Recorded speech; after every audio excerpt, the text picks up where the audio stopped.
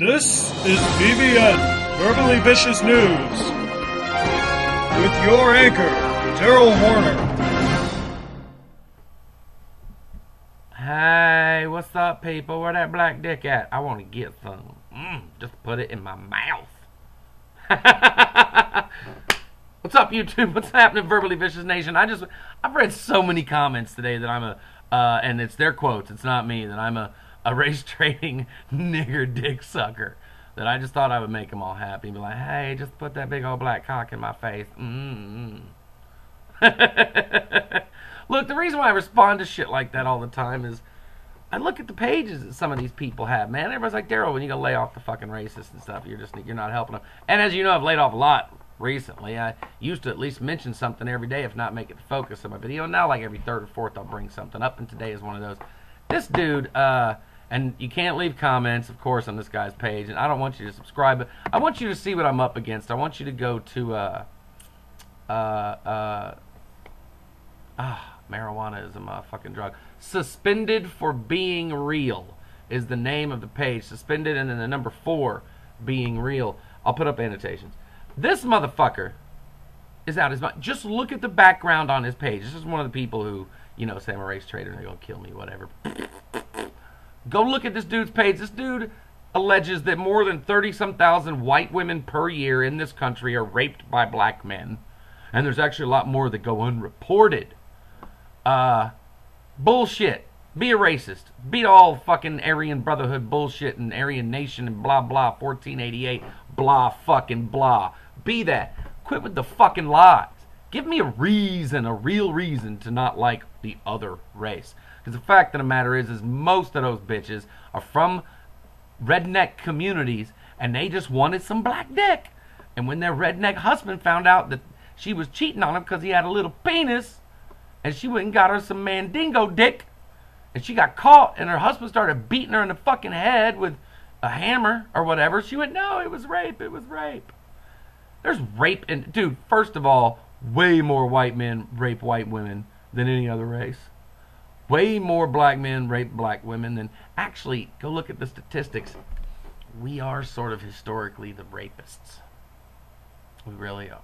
It's not something I'm proud about for being white. There's a lot of shit I love about being white, but we white males really are the predominant fucking sexual attackers in this country. So move on, you fucktard. But you guys go check out that dude's page. When you wonder why I comment and say things about people, it's pages like that.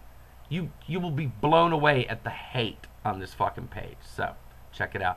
Moving on, Partnership for a Drug-Free America, ladies and gentlemen. I don't know if those of you that are out there that know about it, you know what the fuck's about to happen. For those of you that do not know what Partnership for Drug-Free America is, they're people that put out the Marijuana Kills commercials. Now let me tell you a little something about Partnership for Drug-Free America. They are actually fully financed by 7 different drug, alcohol, and tobacco companies. The largest pharmaceutical company in America, the largest tobacco distributor in America, and 2 of the largest alcohol distributors in America pay for Partnership for Drug-Free America. And they have those great commercials. You know the ones, guys. You got 4 white guys that packed in to a smoke-filled Toyota Corolla, and they're sitting at a Taco John's drive-thru just giggling and laughing and loving life. Ordering their potato olays. And a little girl about 40 feet down at the end of the exit is riding her bicycle across the exit when the Toyota Corolla mysteriously slips out of gear and rolls in neutral to the end of that drive where it runs over that little girl. And then it says Marijuana Kills. That bitch had like 9-10 seconds to go 5 feet across a fucking driveway. That's natural selection. Your daughter is a fucking fucktard if she can't get away from a Toyota Corolla in neutral. As a matter of fact, if she'd have stayed home and got high, none of that would have happened. None of it. And then my favorite one stars a girl named Lindsay. I know Lindsay's name for a reason because Lindsay's dog walks into the room and looks at Lindsay and says, Lindsay, we need to talk. And Lindsay looks back at the dog like this ain't nothing. She's still shoveling food in her face. And the dog says, Lindsay, I don't like it when you get high. To which if I were in that environment and it was me in that commercial, my response would be, I don't like it when my fucking dog talks. But this dog berates the shit out of her, says, you don't walk me, you don't take care of me, and you don't feed me. And people, we know that's a lie. Because when I get high, I'm making ramen noodles with fucking Reese cups and Skittles in it, maybe some bacon bits for like 80 people. Everybody's eating, including Meatwad and Snugsberry. But marijuana kills.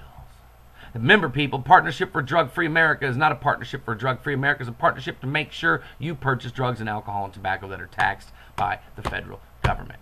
So, that's today's video. Let me know what you think. Do you think that these drug commercials are effective? Let me know if they're effective on you. Let me know, do the Partnership for Drug-Free America's commercials make you want to not do drugs?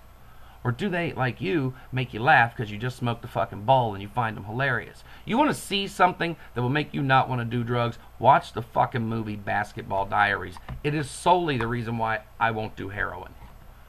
Fucking incredible movie. And it's Leo DiCaprio and Mark Wahlberg and a fucking great cast. Michael Imperioli. Good fucking movie. Basketball Diaries. Check it the fuck out. So, to Mr. fucking suspended for being real, your name should be suspended for being inbred. And Partnership for Drug-Free America, fuck you. Check out the movie Basketball Diaries. Let me know if you've seen it, what you thought about the movie as well. So that's a couple questions for you. And we'll see you tomorrow. But before we go, make sure you go to shop.verballywicious.com and pick up Josh Denny's amazing CD and DVD release, Honest Brutality, at verballywicious.com. Shop verballywicious.com. You can get the t-shirts, my DVD, Josh's DVD, Kevin Kraft's shirt will be on there. And to the people who said they thought I was a fraud and I'm not on the road, you can find Kevin and I January 16th in Bushnell, Illinois, January 17th in Aledo, Illinois. And go to my MySpace page, just type Daryl Horner in and get my full schedule. And would anybody that has big posters like this be fake? Because this is pretty cool, and that's my company, and that's me. Love, peace, and hair grease, motherfuckers. My name is Daryl Horner. This was fun. I approved it. This has been Verbally Vicious News with Daryl Horner. Rate, comment, subscribe.